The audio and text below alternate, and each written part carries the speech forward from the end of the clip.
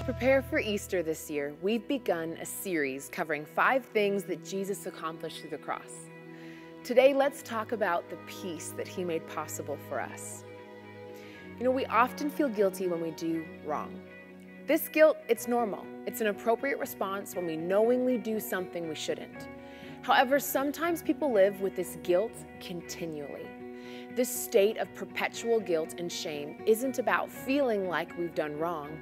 It's about feeling as though we are wrong. It's an identity issue, and it's one that we have been freed from in Christ. Romans 8:1 makes it clear, "There is therefore now no condemnation to those who are in Christ Jesus." Why? Because Jesus took our judgment. In Christ, we are not wrong. He's made us right with God. Guilt was placed on Jesus so that you could have peace in your life. How does it feel when we receive the peace that Christ provides? It's a knowing that you're forgiven and accepted. It's a confidence in that fact that you're forgiven and empowered by God to do right, and things are going to be okay. A knowing that you're loved and protected and that God will work all things to your good. It's a freedom from that feeling of impending doom or judgment that guilt and shame produce.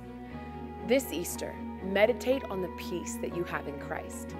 As a believer, you are right with God. There's a peace between you. No matter what, He is out for your good, and you can relax and be confident in His loving care. Tune in tomorrow for more Devoted with Leon.